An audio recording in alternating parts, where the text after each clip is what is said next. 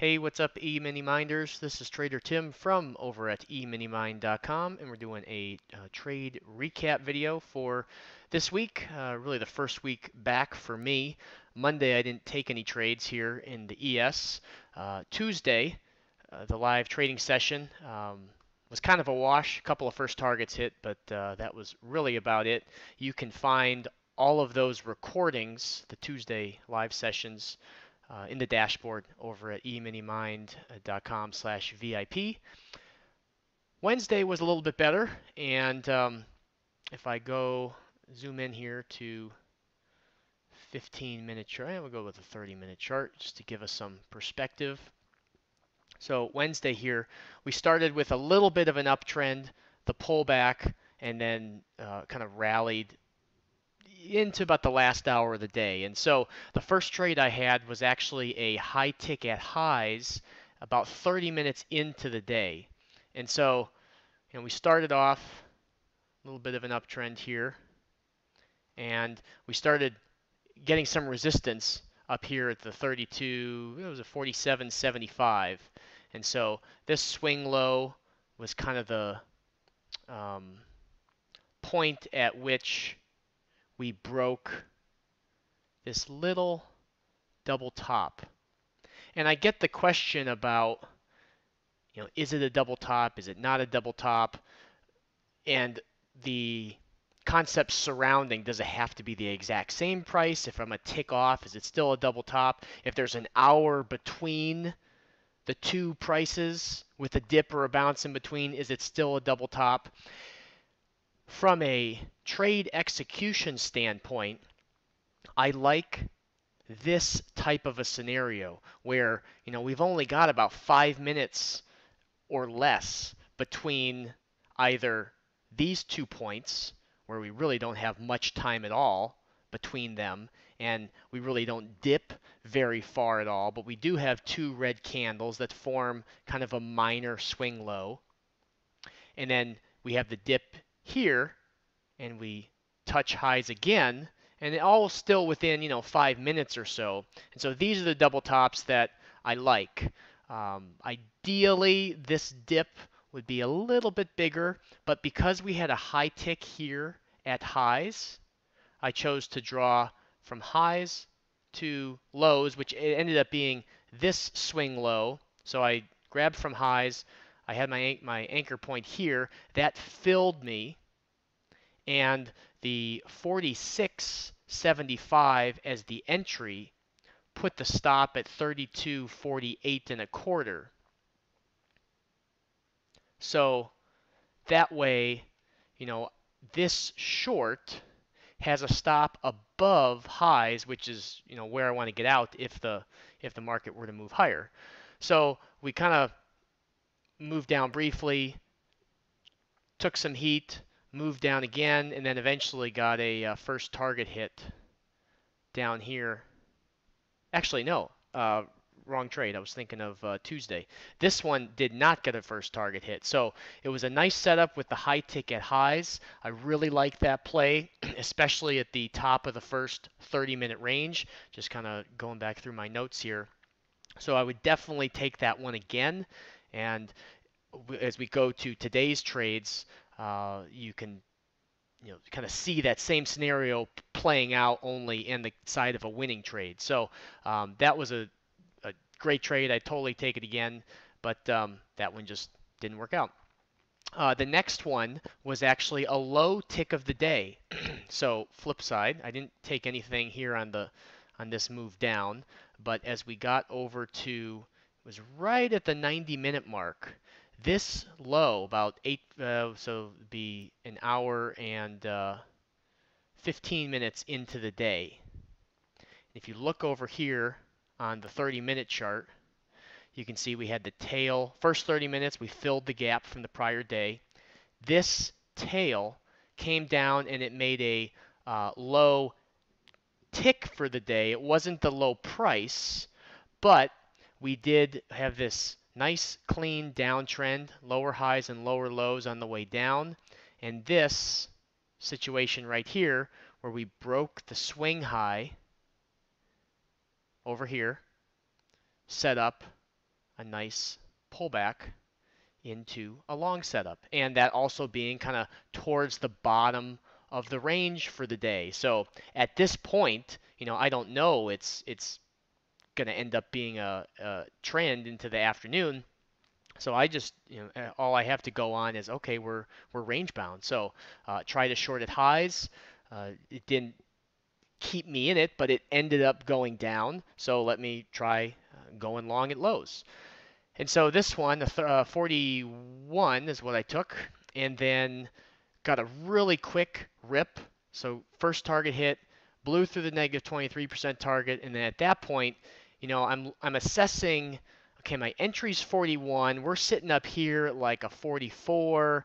As we got to about a 45, I can do one of two things. I can draw up the next retracement like this, and I can put my stop below the 61.8. Let me get that drawing better here. And so I can start trailing the 61.8, so like a 42, and then come up here and do 42 and a quarter, and then bring it up here. But as I look at the price, price up here is at 46, and my stop would be down at 42. That's 4 points. That's getting a little bit wide, like the distance between where price is and where my stop is. And so, yes, I could leave like I could leave my stop really conservatively far away, but what I prefer to do is get in here and start trailing each candle's low as we're about 4 points away from where my current stop is, down below the swing low. And so by trailing each candle's low, or at least as quickly as you can, I ended up getting taken out of basically all but I left one contract to be conservative with. And so we had this really quick run up. So I took, the good portion, or the basically breaking it up. I start with thirds. So the first third I took off at 2 points. And then because the run up was so quickly, I just took the middle chunk off, and then I just basically took it down to one contract. It's kind of the start of the year. It was a quick ripper and wanted to just lock in some gains to kind of get a boost on the year. So that's why I played it the way I did. And I ended up taking it off up here at a 32. What was the exact 32.40 575 up underneath here. And we ended up pulling back. I had the one contract left that I leave under the 61.8, the next trade, and that one took it's like a couple of minutes. I mean, the thing just screamed right back to the top of the range. And that's always my target when I'm getting long at lows, kind of targeting the top of the range. So over here, 47 was pretty close to the top of the range. So, just kind of weighing reward to risk here. I chose to take most of the position off by trailing aggressively and then leaving the one contract left. Caught, a decent move, and even with one contract, that's great to lock in some extra gains. And then I just did the same thing. Trailed each candle's low when we broke out up here, put my stop here, and then each candle, I really didn't even have enough time to drag it under each candle. I just kind of went as quick as I could and then got taken out up here at 32.50. So that was a nice low ticket low setup. And then today I only had one trade, but then there were a couple of other setups later in the day that I just want to walk through while we're here. Morning was pretty blah. First 30-minute range. Look at how it encompasses most of the day. These two lines. This is the top of the range of the first 30 minutes, and then the bottom of the range for the first 30 minutes. We hung out on top here, went to the bottom of the range, and then from the bottom of the range went back to the top, and then closed kind of right on top. So there wasn't a lot to do in this, really, in the first hour 20, and then we started making this kind of the same setup as yesterday. That's why I got the two confused. Um, this low to high here traded at its 50. We were forming this quadruple top, if you will. I considered this the swing low that I needed to break to go short. This was not a high ticket highs. It was just a trend break. So when we broke the 60-18 here, I drew from highs down to lows, took the short 73s. Actually, it was a 72, 75, and sorry, 32, 72, 75. For the short, had a quick run down, had a first target hit of 2 points right away, again, on that first third. Then I draw the next retracement. I put the whole stop above that at a 72. What was I at? I used 72.50. And then that's where I got stopped out on the remainder of the position. So a small little winner, but not as much follow through as the day before. But same kind of thing. We had the initial breakdown, then we rallied, and see how we broke highs by just a couple of ticks, kind of faking people out, and then boom, getting the fall back to the bottom of the first 30-minute range. That's a tough situation to catch because see over here, you don't get a full retracement. So don't feel bad if this kind of thing happens where you pick the direction right, and that's why we have a first target so that you can kind of get in a free trade, come away with a small gain, and then if it does reverse on you, you're not just taking full stop out after full stop out. But then later in the day here, I didn't take these two, but I was just kind of here watching. And you'll notice here's the bottom of the range. Here's the top of the range, the high for the day. And both of those had a trend change where we're going lower high, lower high, lower high, down, down, down. We break the swing high, and you draw from lows to highs. That 67.75 would have kept you in with 6 ticks.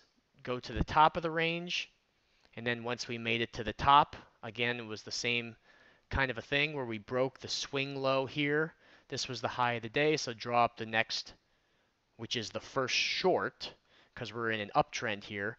Higher low, higher low, higher low, higher low, higher low, higher low, and then we break this higher low. We form a lower low, and then the lower high is what gets sold into. A 74.50 is what it would have been. And that had a couple of point move down 5 points and then kind of petered out. So if you are trading all day, those are the places when we're range bound that you want to be active. Top of the range, bottom of the range. Do not get chopped up trying to trade in the middle of the range. It takes a lot of self-control, and that's one of the reasons that I really kind of set some parameters for my trading, focusing on the first 2 hours of the morning. And you don't necessarily have to be, oh, it's 9:01, I can't take a trade, but just kind of, okay, I'm going to be really focused for the first 2 hours, and if I'm not in anything or if nothing's setting up, then I'm going to close down for the day. But if you just sit there, kind of twiddle your thumbs, force something to happen, that's when bad things happen and you end up kind of losing your shirt. So be focused for a shorter period of time, take fewer trades, you'll end up doing much better in the long run. At least that's what I've experienced. So hopefully that was helpful. If you have questions, feel free to leave them in the comments below. I'd be happy to explain anything further. And I hope everyone has a great Friday, great last day of the week, and a good weekend. Thanks. We'll talk to you soon.